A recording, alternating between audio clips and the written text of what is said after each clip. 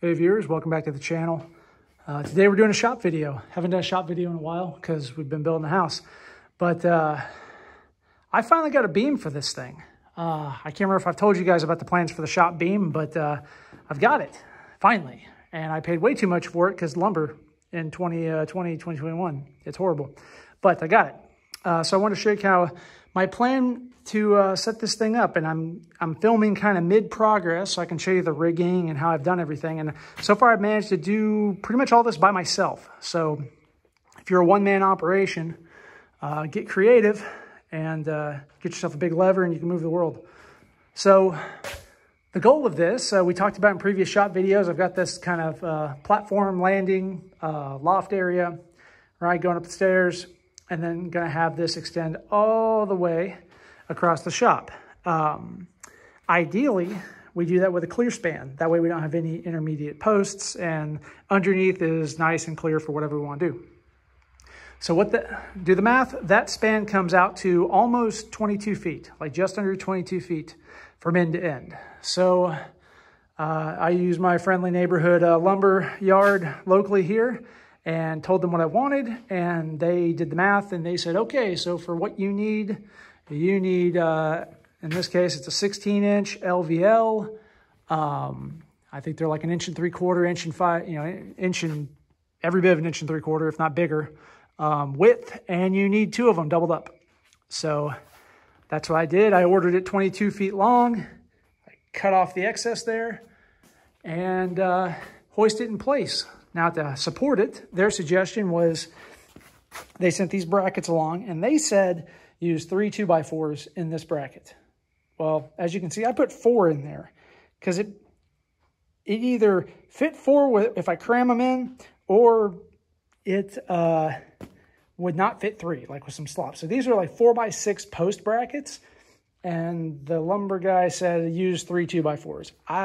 The math doesn't check out there, so I made it work with 4 2x4s, and then on the top here, so you can kind of see it, I used another like post, 4x6 post cap, and it didn't quite make it. So I had to get creative to get that kind of wedged in there and bolted and fastened. And so for this type of storage, this utility storage, it's going to be fine. It's not going to go anywhere. It's going to be plenty strong.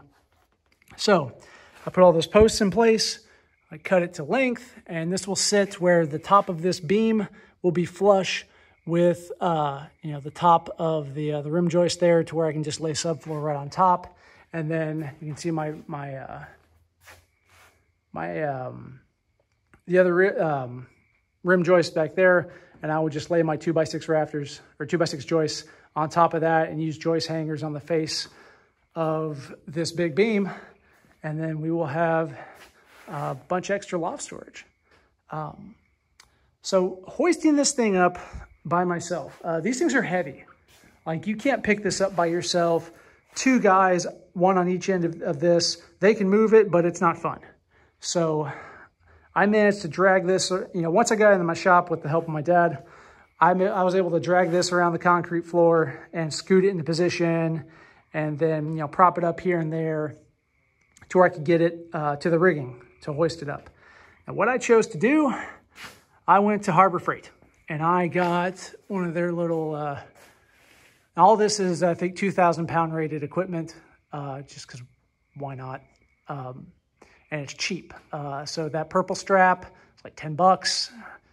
The chain hoist there, like 80 bucks. And then that load leveler, another 40 bucks. All of it rated for 2,000 pounds. And it's been working great. So I basically got the beam. I did this one at a time. Got the beam, stood it up on edge on the floor, propped it up once I got all cut the length and everything, and propped it up enough to slide those load leveling chains underneath. I used carabiners to make the connection, as you can see, and I even got one more to kind of extend it. This is very much kind of Frankenstein with what I had on hand. Thanks to my father for all the fall protection equipment that I used to do the electrical in the living room of the house, because it was so high. I put on a fall protection harness and tied myself off and everything just so I didn't die. But in that wonderful kit of equipment, there are some miscellaneous carabiners that are load rated. And so they're rated for however many thousand pounds. So they can surely lift, a few hundred pounds of beam and hold it just fine. So that worked out really well. And I just hoisted them in place one at a time. So I got the first one in, ran a couple screws in each end just to kind of hold it in place. And then I put some, like that spare block, I put it in the bracket to kind of keep it upright and keep it from swaying until I was ready to drop the second beam in, which is where I am now. And so I'm trying to maneuver this and basically get out of my own way, because this load leveler with these chains, they were going in between the beams. So you can kind of see my problem, right? This chain is getting pinched and I got to get that thing out from under there while keeping the beam in place and supported and everything. So I was able to use the load leveler, taking it all the way to the extreme to release tension on this back chain. And then I was able to, once this was loose, I was able to fish it and redo it, right? To wrap it around both beams to tie them together.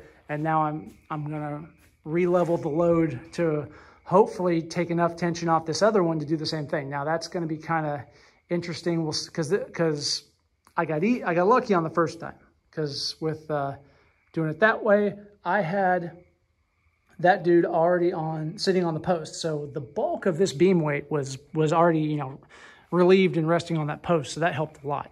Going this other way, this other end is kind of free spinning. And so we'll see how that goes. I may have to drop it down enough and then maybe actually drop it down on a post or some sort of temporary resting place. I may have to do something like, put a cleat up here, allow the thing to rest on it, or maybe, maybe like that, probably be easier. Put a cleat there, take the load off, and then re-rig and keep going. So, like I said, quick video, show you what I'm doing. Mainly showing you how I'm solving the problem of being pretty much a one-man show on a lot of this. And, yeah, it's easier with two people. Sometimes you do. You have two people, sometimes you don't. And so how do you solve a problem? Would you rather just wait for someone to help you, or just try to figure out how to do it yourself? I've had a lot of help on this build so far, and I'm very appreciative of the guys that have helped. But sometimes, you still got to get stuff done. So there's always a way. You just got to think through the problem and figure out a solution. So hope you guys found this interesting, and we'll see you in the next video.